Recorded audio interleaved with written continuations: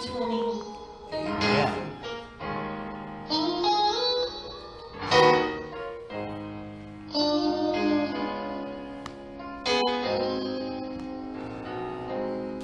Have you ever been hungry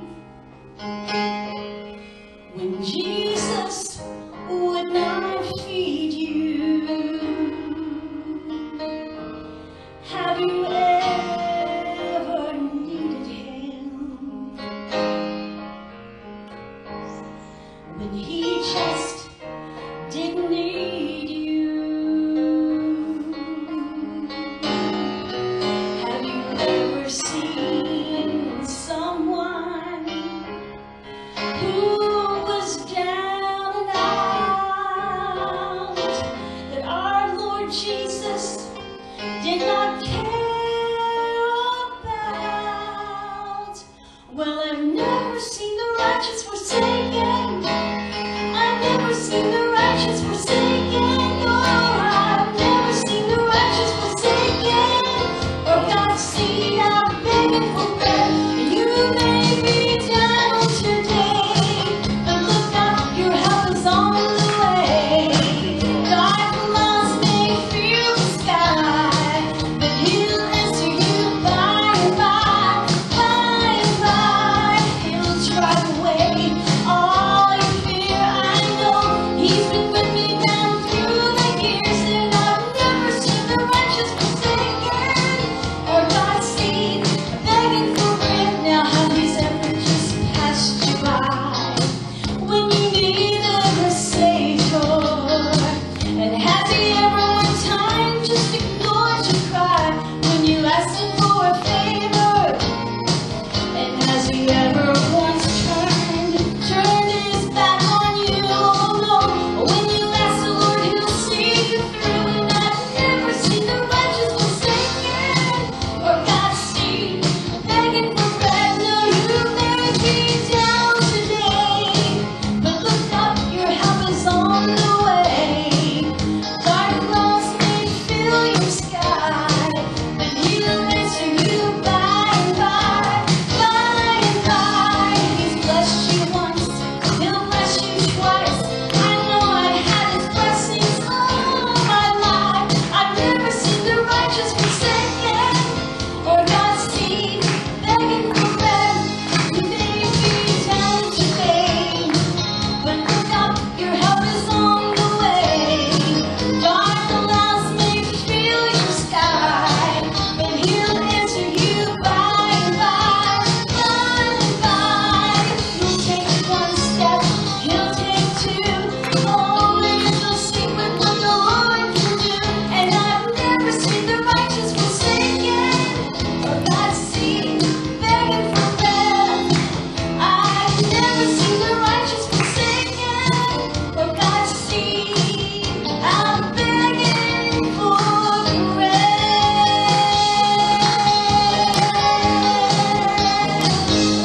Woo, amen. Amen. But I do pray that y'all had a blessed Thanksgiving. And I tell you what, we had, I ate too much. Did anybody eat too much? And I ate too much. And we were over there, and we had it in the fellowship hall. We had Pastor Sean and the boys were here with us. And we were there eating. And it came to that stuffing. If you were here Wednesday night, you heard me talk about my wonderful wife's stuffing. It's one of my favorite things. She makes this wonderful stuffing. It usually happens just once a year. So Pastor Sean, he's coming through the line, and he looks there, and he sees the bowl full of stuffing, and he looks up at me, and he says, "Now I know this can't be all the stuffing, because you wouldn't put it all out here in this bowl. You saved some back at home, didn't you, in some little box?" You know what? He was right. My wife, just before we brought things over, she says, "I'm going to keep this little one back so that you got some for later on." And I wondered how he knew that. I don't think it was prophetic. I think it's just him knowing me, over the course of the time. Then you kept some back, didn't you? And I do, they don't call it comfort food for nothing.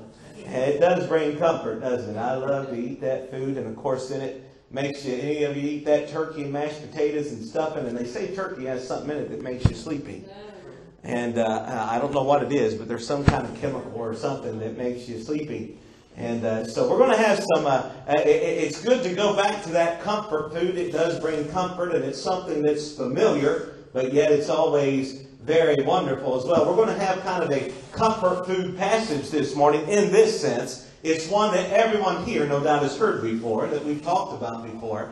But I've studied it more in depth over the course of this week, and it's been a blessing to me. And I pray we bring out there's some new things that I've never seen in the passage before as it is that I studied it. And I pray that it's a blessing to you. And I pray that unlike the turkey that may cause you to drift off, I hope it invigorates your spirit. Of course, I was talking to Sister Sharon this morning, said I remember Brother Paul. Brother Paul, I remember our Brother Paul, and he went on to be with the Lord. In fact, Sister Sharon was reminding me, it'll be 1 year ago this Wednesday that he went home to be with the Lord. And he used to tell me, he always called me Brother Pastor. He said, Brother Pastor? I said, yes, Brother Paul. He said, if I drift off on you this morning, it ain't because your message is boring, it's because I trust you. That's right. But we're in the Gospel of Luke chapter 15. If you're there this morning, say amen. Amen. Luke chapter 15, beginning in verse 1, says this. Now all the tax collectors and the sinners were coming near him, that is, near to Jesus, to listen to him.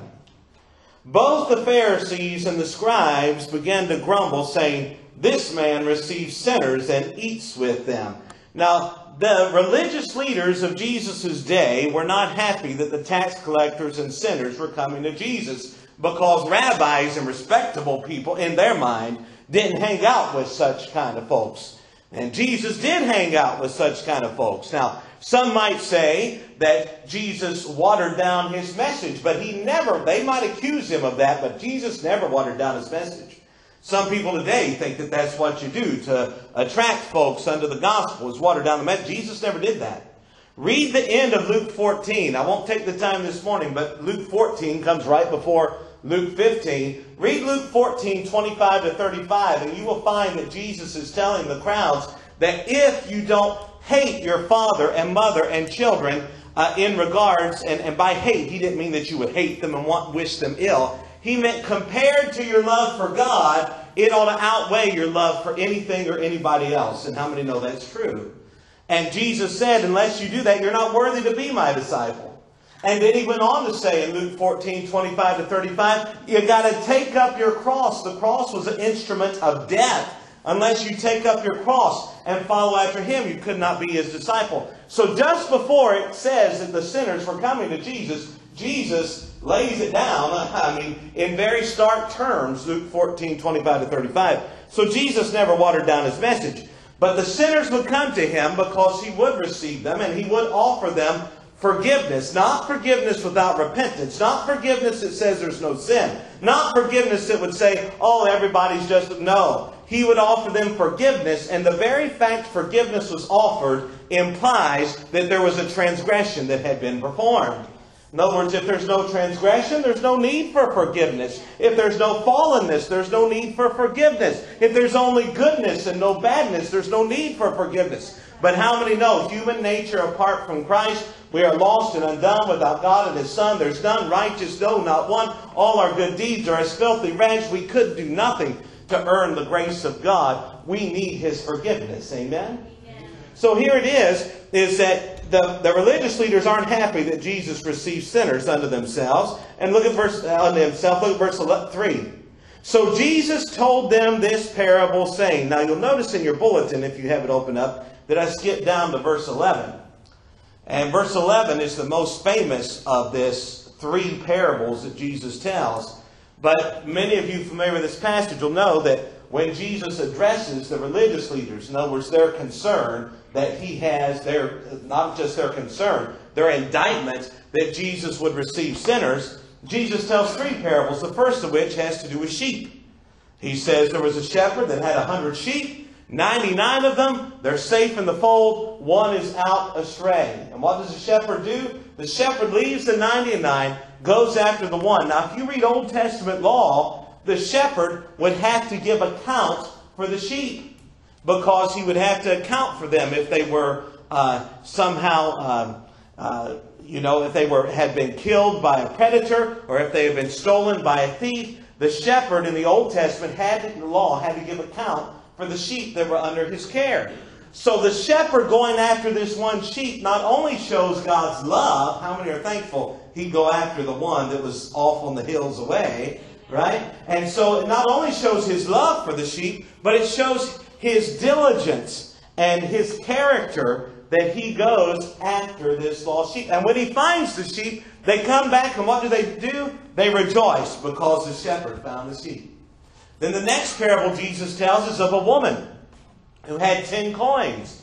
And it wasn't just that she had them tucked away in a box somewhere. The women back in those days would have a headdress that would have 10 coins, and it was the price of their dowry. And she had lost one of those coins, so it was very important to her to find this coin that had been lost. She went in. Now, back in those days, they would have largely one-room houses with no windows, so it would be very dark.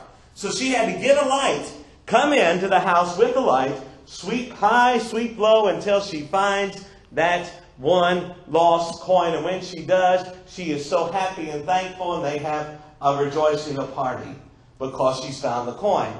Now, in this same way, now verse 11 tells a story that we call the prodigal son or the lost son. Beginning in verse 11, the most famous of these three parables told in Luke 15 says this, verse 11. Jesus said, "A man had 2 sons. The younger of them said to his father, 'Father, give me the share of the estate that falls to me.' So he divided his wealth between them. So the younger son of these 2 sons comes and says to his dad, 'Dad, I want what's mine, and I want it now.'" Now that's very disrespectful, especially back in those days, because they were much more respectful of elders. And of course the 5th commandment, you realize the 10 commandments, right? The first 4 deal with honoring God. The last 6 is our relationship with one another. And do you realize even before thou shalt not kill comes honor your father and mother? Commandment number 5. And here it is he broke that commandment. He wasn't honoring his father. In fact, he's basically telling his father, drop dead. You being alive is in the way of what I want to do with my desires.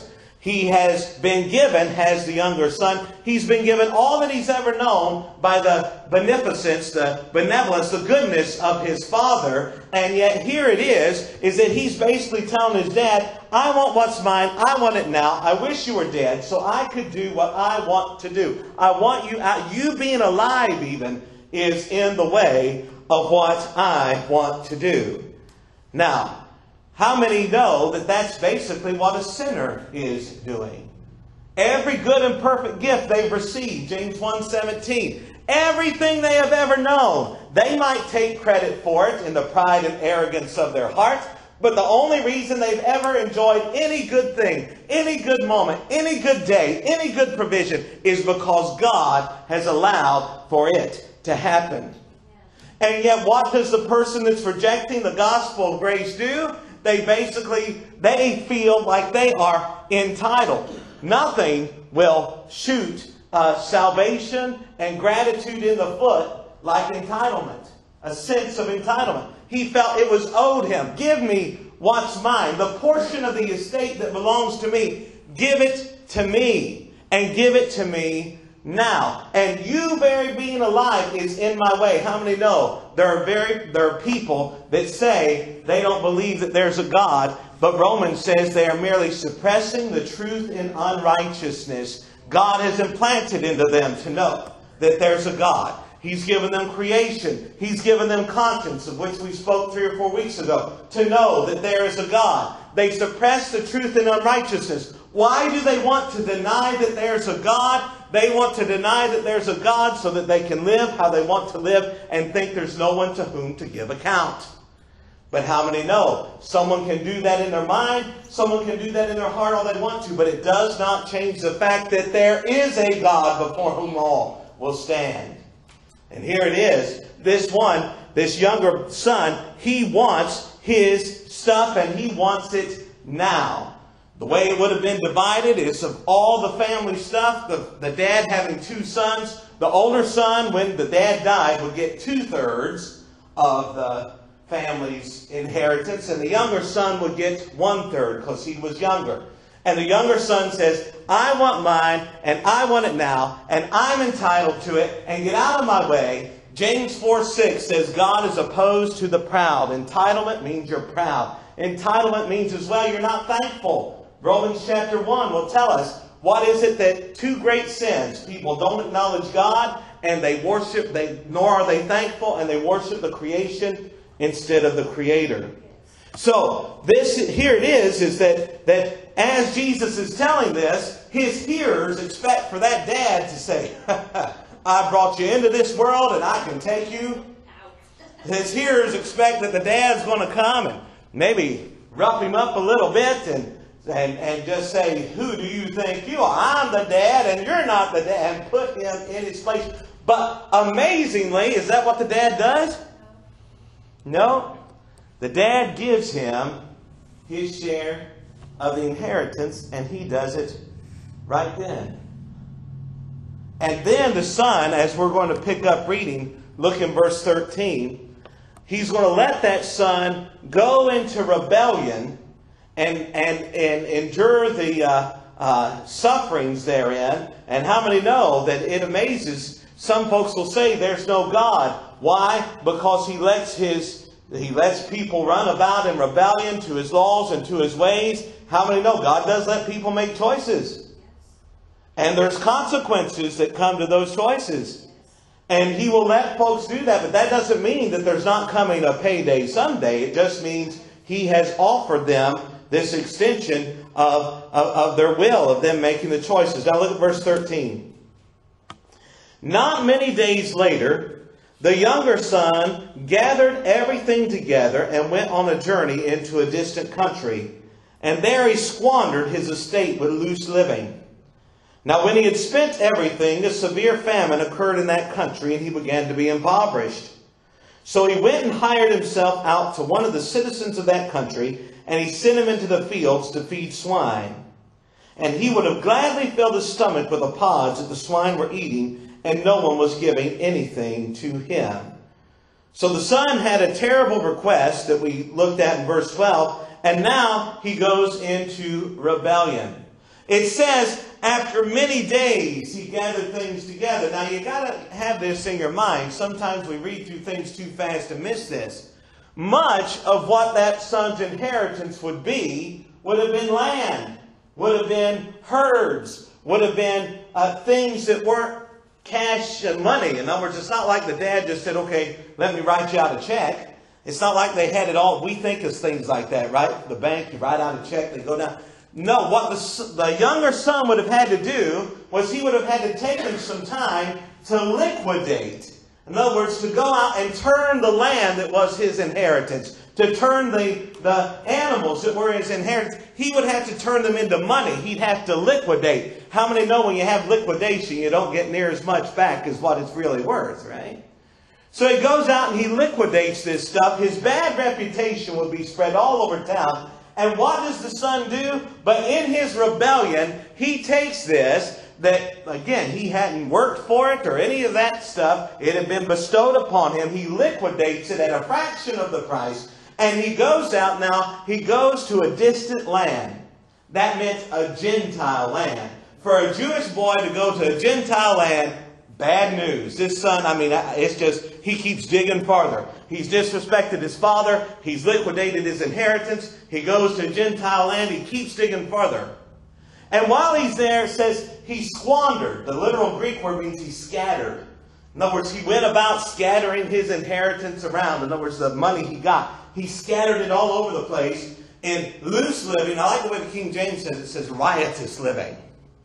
And just doing all kinds of things of riotous living that one could think of. Okay, you can think of all kind of debauchery that's in this world, and here he goes to partake of all various and sundry sorts of it. But eventually, he comes to an end of his inheritance, and then not only is he at the end of his inheritance, but to add to the strife that or the trouble that he's into, a famine comes into that land. If you read throughout Scripture, when famines would come, that's part of what would cause the boys of Jacob to go down into Egypt, because there came a famine in the land. It's part of what would cause Ruth and Elimelech, her husband, to flee from Bethlehem and go into the land of Moab. People would move when there was a famine. It was a terrible thing back in that day for there to be a famine in the land. When you come to later on in the Kings, when it is that the enemy forces would gather around Jerusalem and they would keep food out and water out, those people, even because there was a famine in the land, would resort to cannibalism. How many know people, when they don't have food, they'll do all sorts of things? We don't know much about that in America, because even if we don't have steak, we might just have hamburger. Even if we don't have spaghetti with sauce, at least we got some ramen noodles. Anybody who's ever been in college, say amen. I remember eating a lot of those ramen noodles. Okay, in America, we don't know much about this sort of thing. But I will tell you, when people get to such a point that there's absolutely nothing, there's a famine in the land, desperate times will call for desperate measures. And this Jewish young man that had wasted his inheritance, that was in a Gentile land, he now digs even further, and he joins himself as a day laborer for a Gentile man. And the original language there is he kind of glued like a leech to this man. And this man, finally, to get rid of him, he sends him out. Where does he send him to? To the pigs. And if you read in the Old Testament, pigs were unclean of the unclean animals in the Old Testament. And he ends up there, and he's with the pigs, and it says he would want to eat the pods. He's so hungry, he would eat the pig slop, so to speak. But that pig slop was inedible. Those pods were inedible, so he couldn't even get comfort from that. The pigs could eat it, but humans could not digest it safely. So here it is, in his rebellion, he ends up in a terrible place where he's with the pigs, and then he begs, but nobody will give him anything. All these ones that he had spent money with and had spent money on, now that he has nothing, they don't have anything either, and they're not willing to share it. They give him nothing. He is down and out. But how many know? Sometimes it is when someone is down and out and at the lowest of the low. Unfortunately, sometimes that's what it takes for them to lift up their eyes to the hills from where their help would come from. And here it is. Now look at verse 17. So this son had a bad request. He endured the trouble of his rebellion. But now here is a good part. Thanks be to God, he repents. Look at verse 17. When he came to his senses, King James will say he came to himself, he said, how many of my father's hired men have more than enough bread, but I am dying here with hunger? I will get up and go to my father and will say to him, Father, I have sinned against heaven and in your sight. I am no longer worthy to be called your son. Make me as one of your hired men. So he comes to his senses, and what brought him to his senses, no doubt, is the miracle grace of God, that God will grant him a spirit of repentance to which he yielded. He comes to his senses and he thinks back of his father. And he says, my father's hired servants. Now again, if you study in the Old Testament, there were certain laws for day laborers. You know, we have that still today, right? You can go to certain places and they hire day laborers who go out. They may do one job one day and one job the next day. And there were day laborers back in the Old Testament. And God said very specifically, if you hire these day laborers, don't mistreat them, but give them their wage at the end of every day. Because they're just a day laborer. You might not see them tomorrow. Be sure, God said, treat the worker fairly. Give him his wage at the end of the day. But notice, this father, the father of this young man, didn't just give his day laborers their wage at the end of the day. But notice, look back in verse 17. How many of my father's hired men have what? Not just bread, but more than enough bread. His dad was known to be generous. He didn't just give the day laborers their wage. He gave them more than enough. He did over and above that which was required. How many are thankful our Father has great love? Amen. And so here it is. The son, as he comes to his senses in repentance, he thinks back of his father's character. And I will tell you, keep this in mind. Even this son here, when he thought, you'll see why this is important later on. When he thought back of his dad, he thought of his dad treating the day laborers not only fairly, but with more than enough. And he was going to go back and ask to be, humble himself, plead, beg to be like one of those day laborers. And what does he do? But he not only comes to his senses, he not only thinks of his father, but he acknowledges that he has sinned. He says, when I go back to my dad, I'm going to acknowledge that I have sinned against heaven and sinned against him. How many know every sin is ultimately against God? Psalm 51, after David had committed adultery and murder, he says, against you, speaking of God, against you and you only have I sinned. Now, by that, I don't think he meant that he hadn't committed sins against others, but ultimately, every sin is against God. Any sin that you and I commit to one to another, not that we haven't wronged each other, but all of us are sinners who have fallen short. And if I sin against you and you sin against me, we've all sinned against somebody. But how many know God sinned against nobody? God's the lawgiver.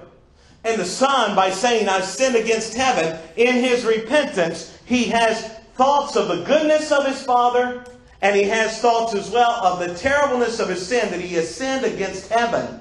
Another way to read that is not only has he sinned against God, who is in heaven, but his sins have been so much that they've reached all the way to heaven. How many know most people don't have that view of their sin? Most people think Hitler's sin reached to heaven, but my sin only reaches like to here.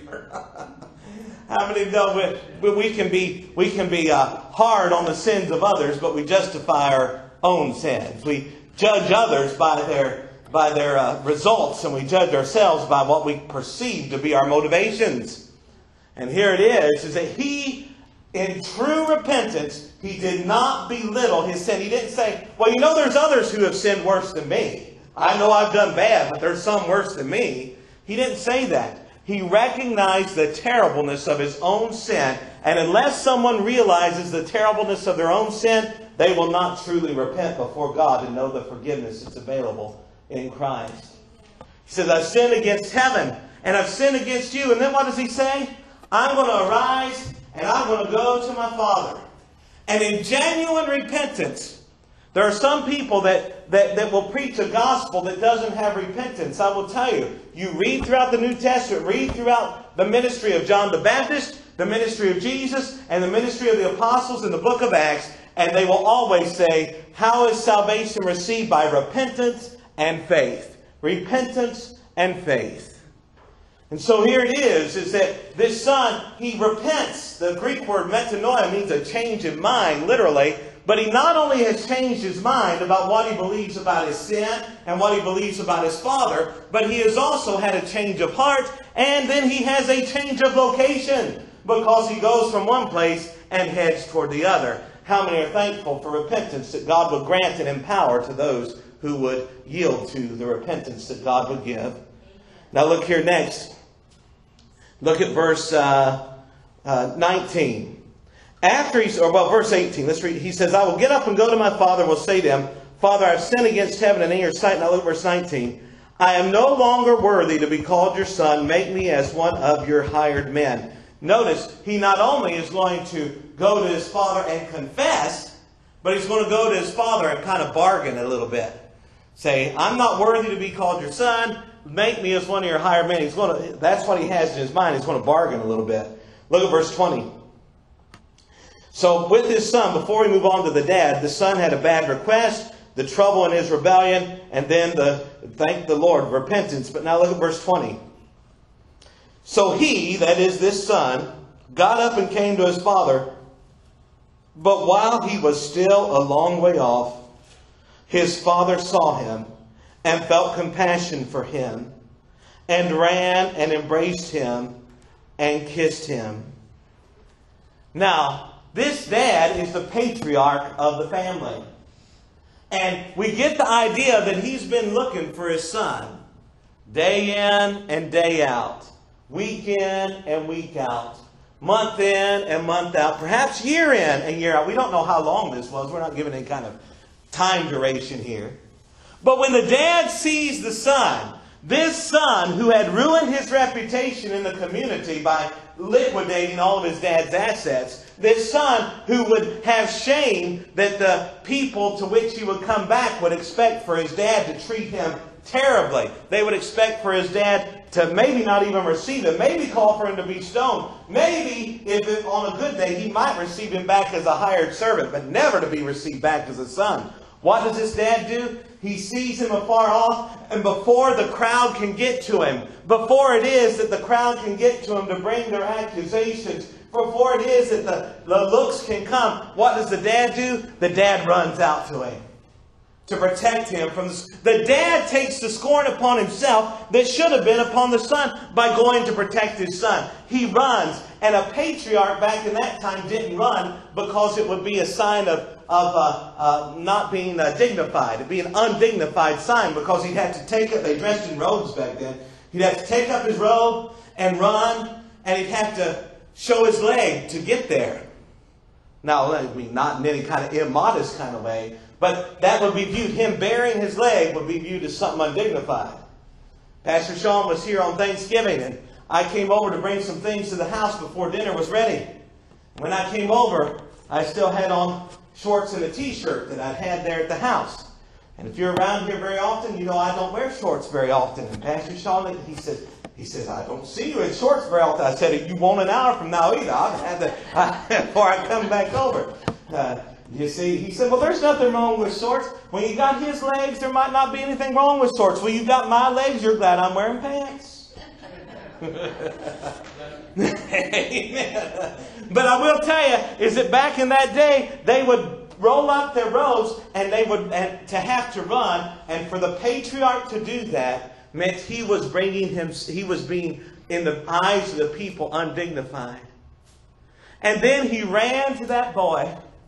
And what did he do? But he took that young man and he hugged him and he kissed him.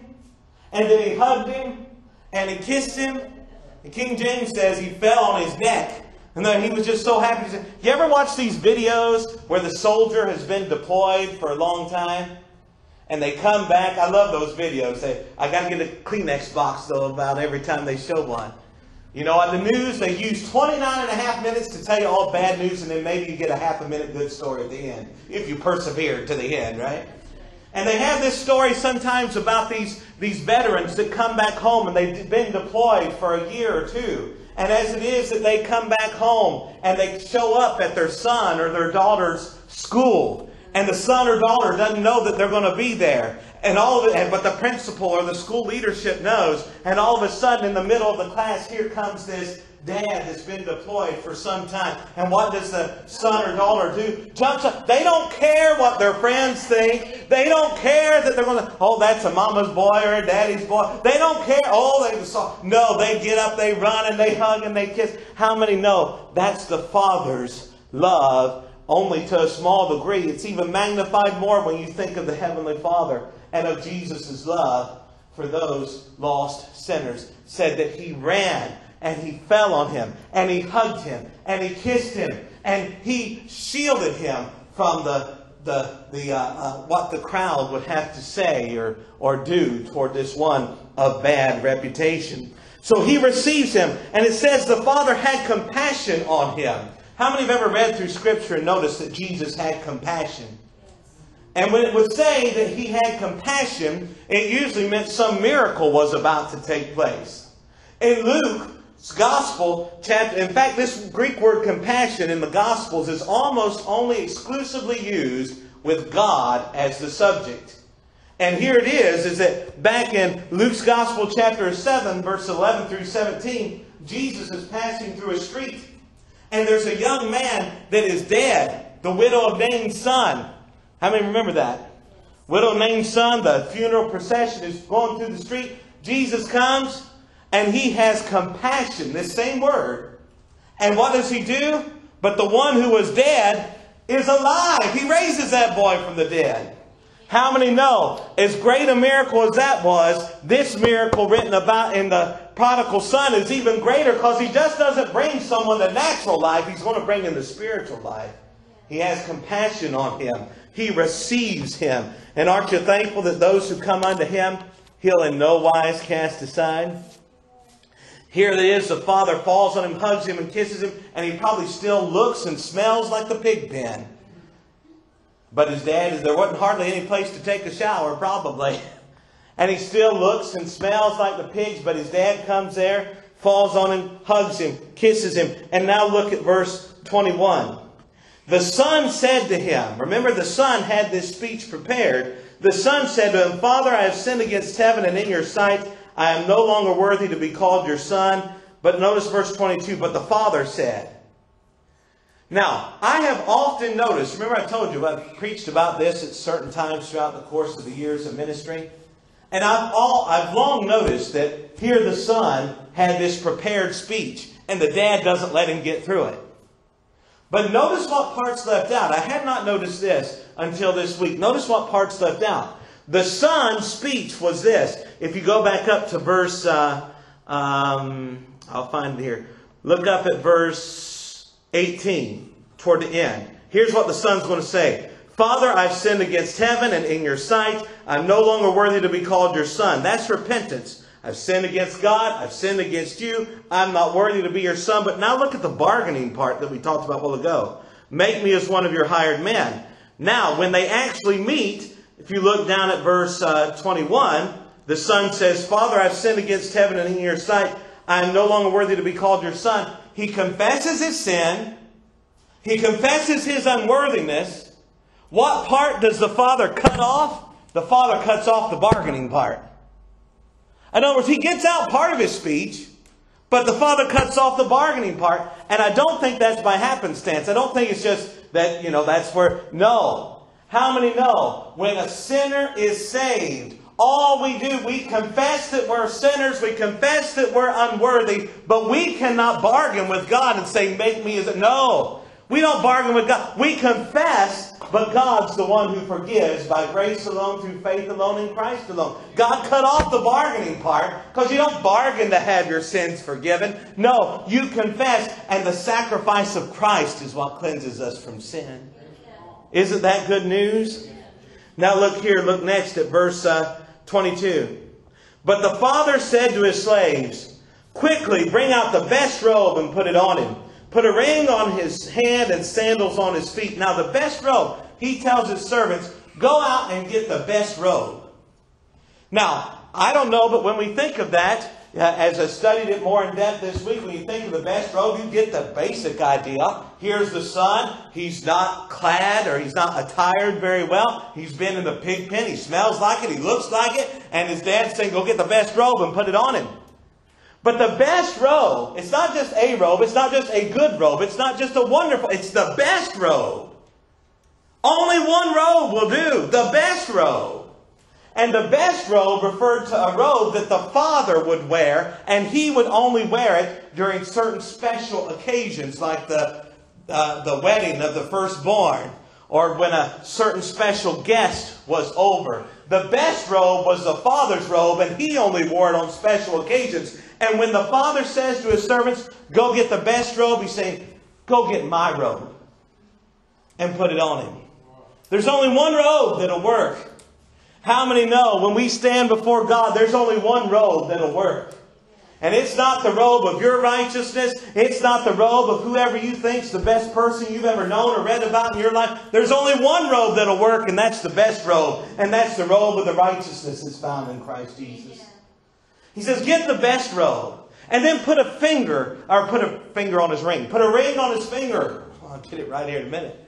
Put a ring on his finger, a signet ring. That means he's back in the family with authority to sign documents and authority to get provisions. That goes back to where Pharaoh gave Joseph a signet ring to accomplish stewardship and duties. And then finally he says, put sandals on his feet. The slaves, the servants, did not wear sandals. The sons wear sandals. And the father was saying, this is my son. Aren't you thankful for that? And he's going to walk differently than he had in the past. Look here next. And bring verse 23, and bring the fattened calf, kill it, and let us eat and celebrate. Now the fattened calf again, was only brought out for certain special occasions. They would have these calves that were bigger than, fattened bigger than the others. As many as 200 people could have a serving off of this fattened calf. So he's going to invite a lot of people. And he's not inviting a lot of people to say, here is my wayward son, here is my son, and for the scorn. No.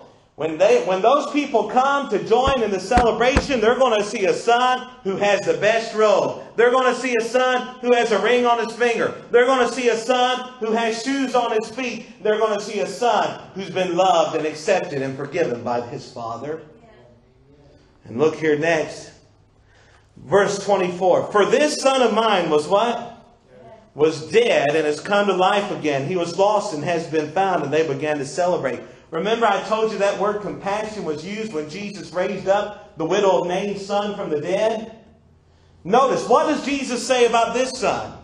Not just that he was lost and is found. He does say that. But he says he was dead and now is what? Alive. You say, well, that boy never died.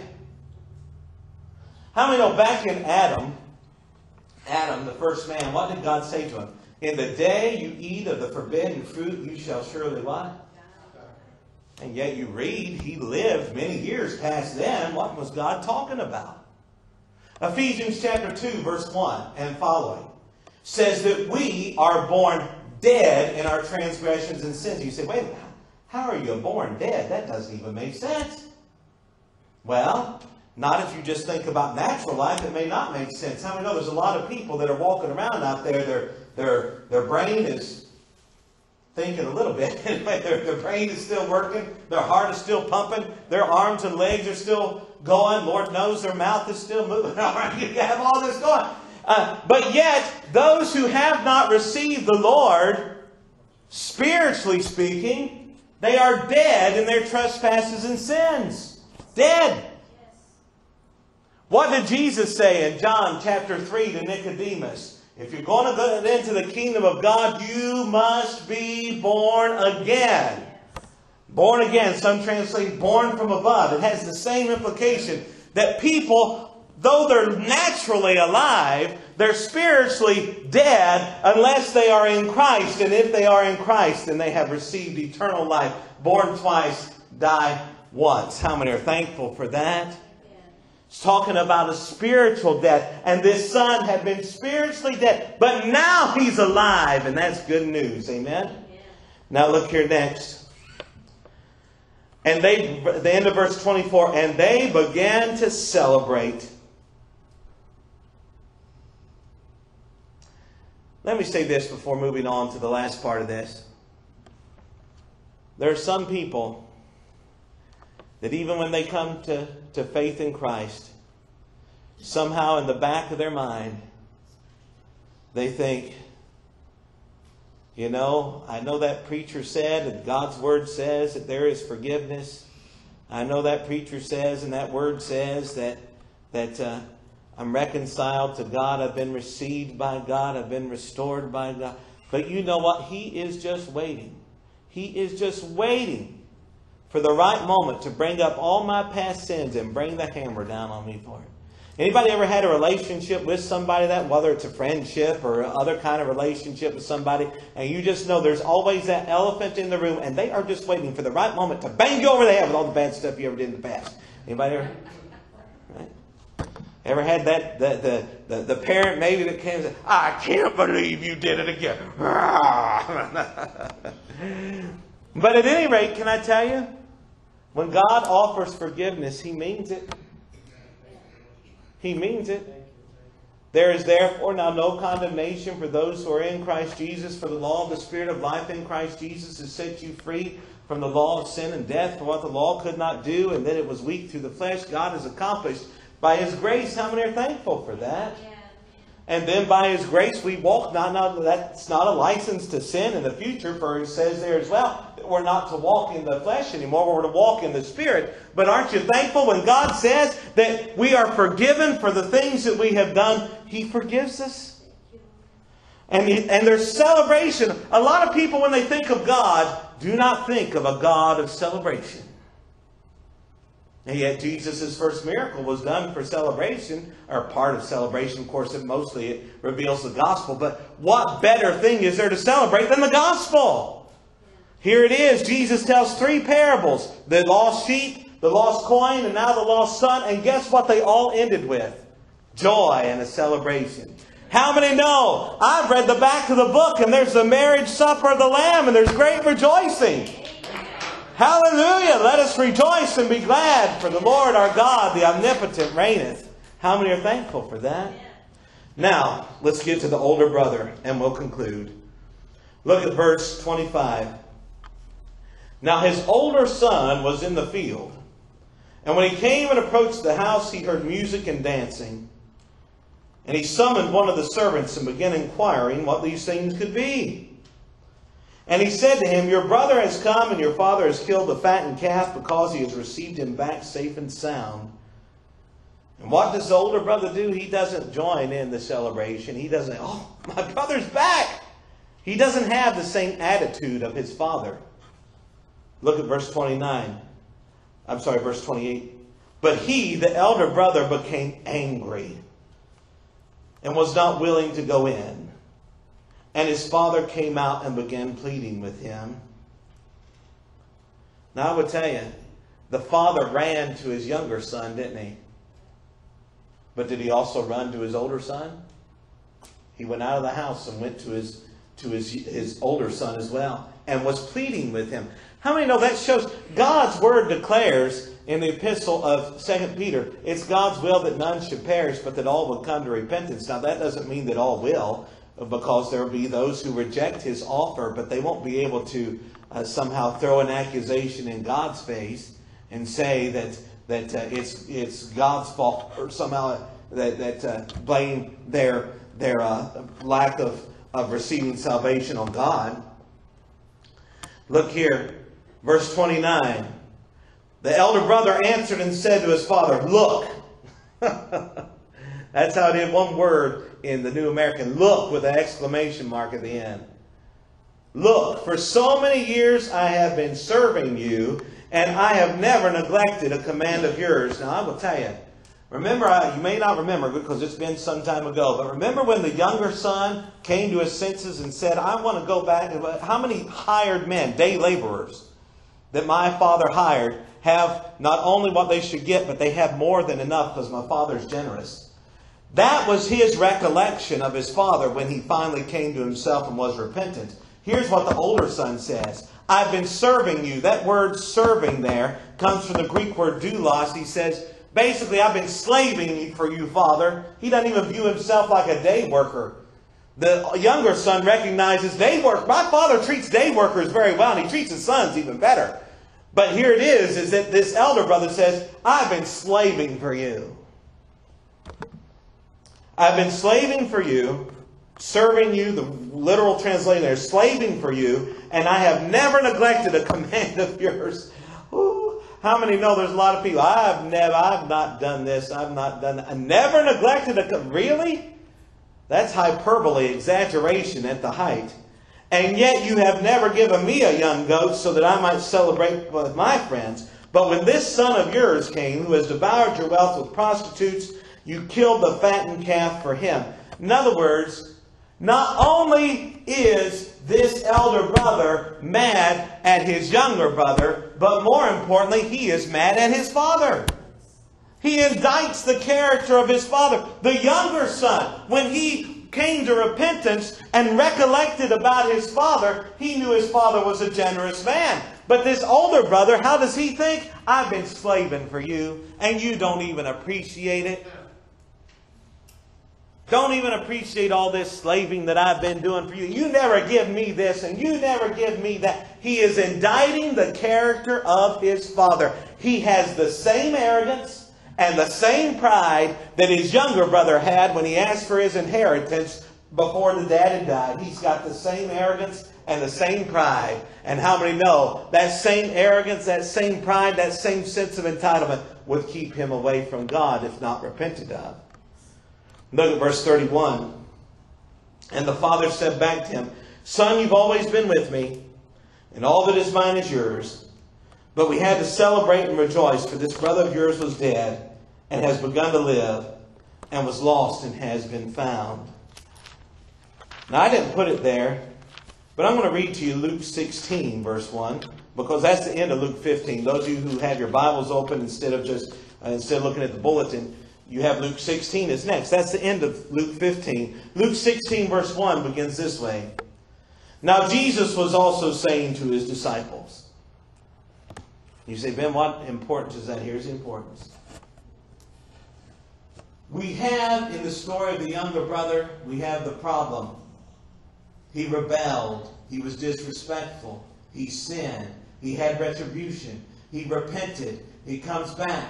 He's received. He's restored. He's reconciled. There's a celebration.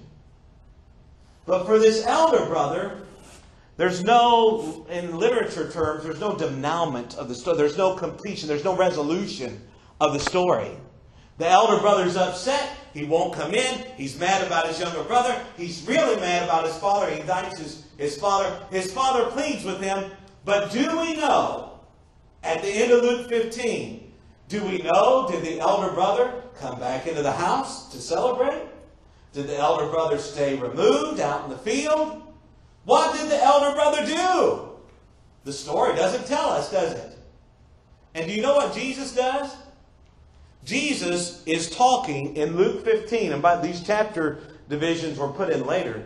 But Jesus is talking to the Pharisees and the scribes, to the religious leaders, telling them this parable of the lost sheep, the lost coin, the lost son. Jesus is talking to them. And basically, the point is, you're the elder brother. These tax collectors and sinners, have they sinned? Yes. Are they confessing their sin? Yes. Are they repenting of their sin? Yes. Are they forgiven if they have repented and put trust in me? Yes. Are they restored if that's be the case with them? Yes. Are they forgiven? Yes. Is there celebration in heaven? Yes. But you're the elder brother and you have just as much pride and arrogance and you have not yet repented. And Jesus, basically to his hearers, says, now you decide. And he turns away from them and starts talking to his disciples. He leaves it to them. How is this story going to end? I'll tell you how it ends for most of them. There were some who would come to faith. But do you know what most of them did? Most of them will reject Jesus' message. And just like that younger brother, by saying, I want my inheritance now, was basically saying to the father, drop dead. What did most of the religious leaders say to Jesus and to the grace that would be extended to him from the Father, through him from the Father? What did most of them do? Well, just keep reading the gospel. They came against him. They called for his crucifixion. They wanted him to drop dead. And they crucified it. They called for his crucifixion upon the cross to bring that about. And you know what? God, so to speak, not only in this parable, but literally, God, the Son of God, was willing to drop dead, so to speak, that you and I might be forgiven. But how many are thankful he didn't stay dead? Amen.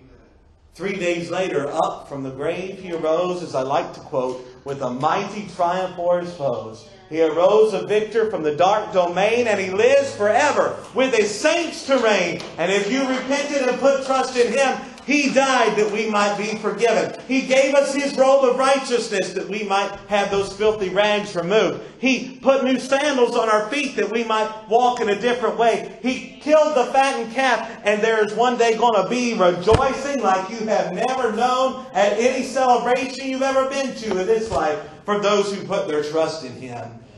Aren't you thankful for that? Amen. And for those who remain on the outside, it's not so.